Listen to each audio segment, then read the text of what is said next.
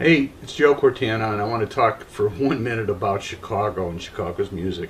I grew up on music. I grew up in Chicago, and I can't tell you how many wonderful times I spent with my friends in all sorts of places. I particularly like smaller venues, but God knows we've seen a lot of great music because Chicago is a great music town. Here's the funny part. Not everybody thinks so. I can't believe that, but it's true. So part of the whole idea here is to educate people into what Chicago has brought and what Chicago has, so you can go out and support these people and enjoy your life.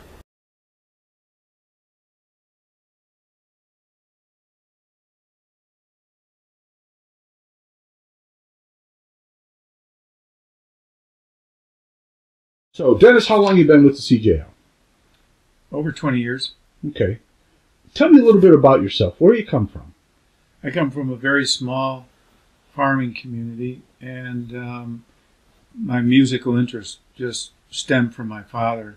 He's a great musician and a great educator. And the legacy there is that you can do both if you have time management and passion. And at my best, I like to think I can do that.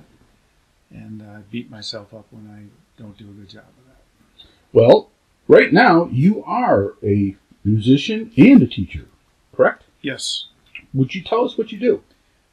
I'm a professor at DePaul University, where I have the jazz bass studio, and I'm with the Reach, Teach, and Play program out of Ravinia. And they're really, I feel very honored to be able to do both of those and encounter some of the kids and personalities, engage with them with their interests and curiosities has been one of the highlights of my later years here. Excellent. Could you kind of give us an idea of the arc of your career? Did you start playing music when you were a kid? Now, you talked about your father. Was he your teacher? Yes. I was largely self-taught, and I went to the Playboy Club in Lake Geneva, which was about an hour's drive from my small farm community. When I say farm, I mean I literally would work on the farm in the summers. So my experiences were very divergent, and I enjoyed that because the more people you meet, the more you understand life and reality and what you like.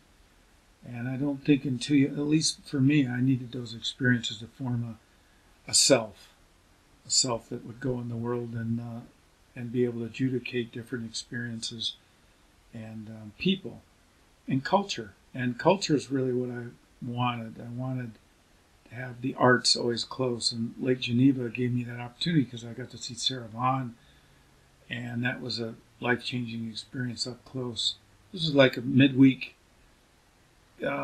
evening, and she was there with the great Andy Simpkins, unbelievable, timeless Jimmy Cobb on drums, and Carl Schroeder on piano. And Andy Simpkins gave me imperishable advice that night when he told me to learn how to play the piano. So I started going with a house pianist there, a gentleman named Russ Long. And Russ was a mentor to Pat Metheny. I found out later because Russ was very soft-spoken and very unaffected. So to be around that a piano player and learn voicings and learn harmony and understand that that's the basis for knowing how to make a bass line harmonically.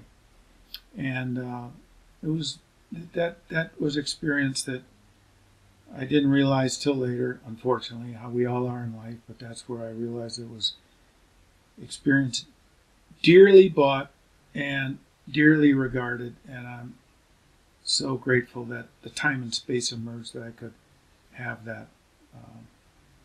Yeah, that was my early time. Then from there,